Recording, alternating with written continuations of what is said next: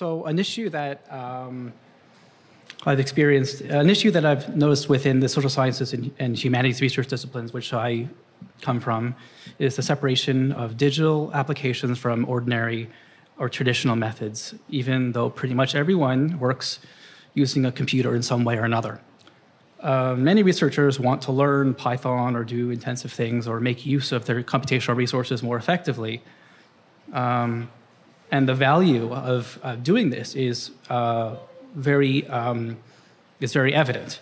But people tend to see these outcomes as sitting atop a huge mountain, which and there's a very big intimidation factor or bewilderment of the enormity of it all, of going to reach that, being proficient in such things.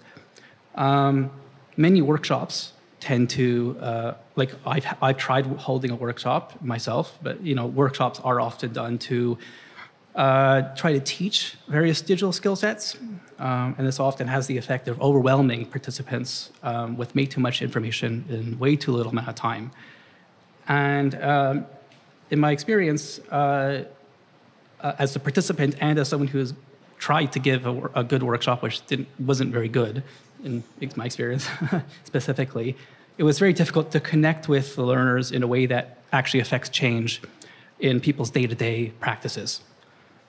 So again, drawing from my own very limited experience, I see that the people who are more proficient using digital tool sets in the social sciences and humanities tend to have greater continuous support from peers or mentors. And so this comes down to the fact that it's challenging to learn a thing when there is no one else around you to share your successes and failures and who understands the challenges that you're facing. So I don't really have a solution for this, and this is partially why I'm giving this lightning talk. But I'm thinking about creating, maybe perhaps creation of low stakes venues where you could play around, come up with simple solutions or outcomes that's not necessarily separated from physical, from typical workflows in the ways that makerspaces tend to be, at least from the perspectives of social sciences and humanities, which tend to distinguish themselves institutionally from such spaces. So in other words, thinking about ways, and I haven't actually done this, and I'm thinking about ways of developing localized skill sharing support groups, and I want to maybe have this opportunity to ask you guys what suggestions or practical solutions you might think of, or you already do to foster that kind of local, go. No, that's pretty much it. So yeah, I'd like to hear more from you guys.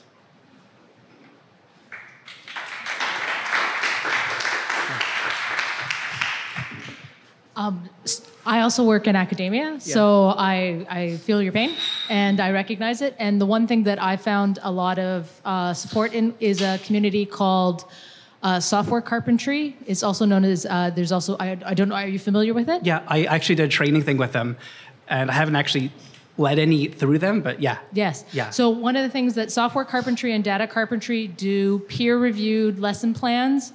It's very steeped in adult pedagogy, so it's trying to what is the quickest way to find something that's very useful, and then and also very strong sort of code of ethics, code of conduct, very grounded in understanding where a lot of places where tech fails. Mm-hmm.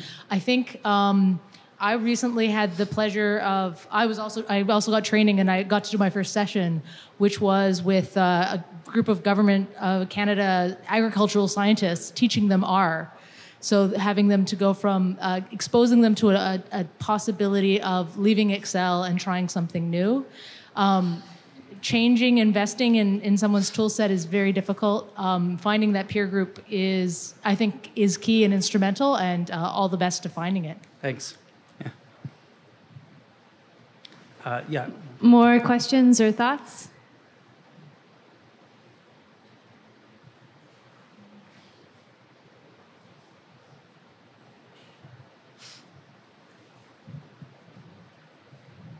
So, so I'm going to flip the question the other way.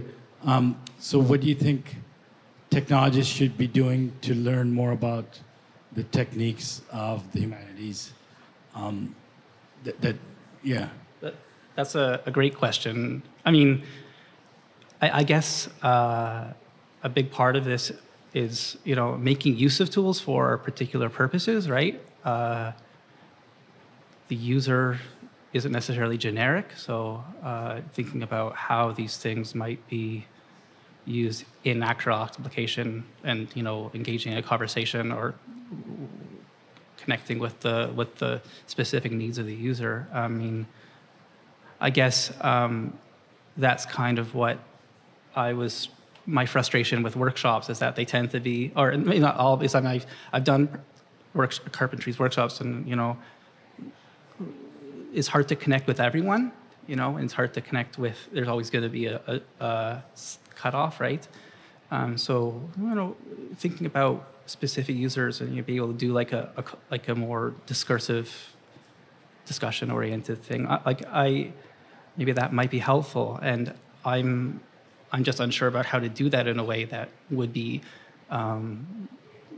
peer-based, you know, informal, but also have some sort of legitimacy involved. You know, institutional legitimacy is what I meant to say. You know, I guess it maybe depend on the community, right?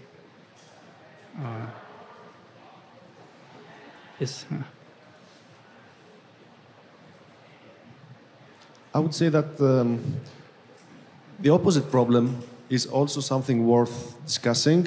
Like, you come from the social sciences and humanities, and you express your agony towards how to get these digital skills, but also the people who design digital tools really need to know how people will use them, and really need this input from humanities and social sciences.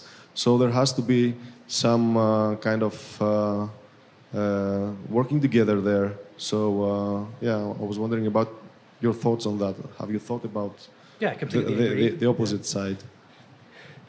Yeah, I mean, more collaboration is always better, I guess, right? I mean, I like to see more tools like made by or made with contributions from like social sciences, humanists, especially with the intent for their research purposes. I mean, like if it's a workflow tool or whatever, like some of my favorite tools are made by people who use them, you know, like qualitative coding software called QualCoder, or like this note-taking thing called Zettler. You know, they're made by sociologists who do this sort of thing. But it's, yeah, I mean, it would, I don't really know what other thoughts I have at the moment, but I'd love to talk, like, I don't know right now, but yeah, I'd love to talk more about that. One more question?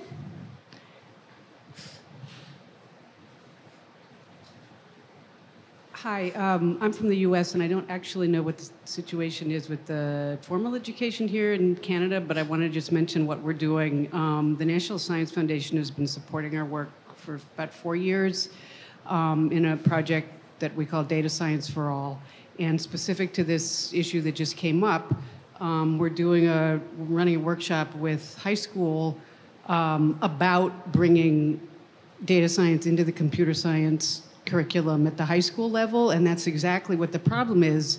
They've tried this, and the teachers and the students like just refuse to do it. It's like they hated the data sets, they hated the projects, and what they need to be doing is working in a participatory design process with the teachers to develop tools, just like the last person mentioned, that the teachers will use that speak to their needs, and B, the students need to be gathering the data themselves to answer questions that are meaningful to them. But so that's one thing. The other is I've gotten inspired over the last couple of days at this conference because really what we're more interested in is everybody else. It's particularly underserved communities and data literacy issues in those communities.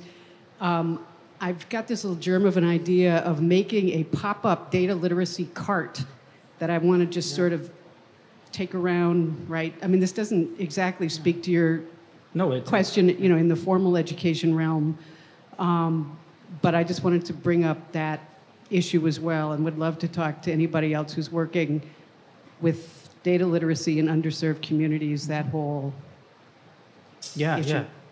I totally agree with everything you're saying. I don't know. I guess like taking down like the tokens of what it means to be like a digitally proficient person might help. Maybe like social scientists maybe like the stereotype of social scientists using non-digital tools is people maybe buy into that personally, you know, whereas we all actually use, you know, computers in our everyday lives. It's just so like this, I mean, maybe it's something that has to, like an image thing that has to change, and having that presence probably has, you know, a local presence, like through such like a cart or you know, like reinforcement through peer support, you know. I mean, yeah, I guess I'm out of time, but yeah. I'd love to talk more about this with everyone who asked questions and otherwise. Let's give a round of applause to Zach.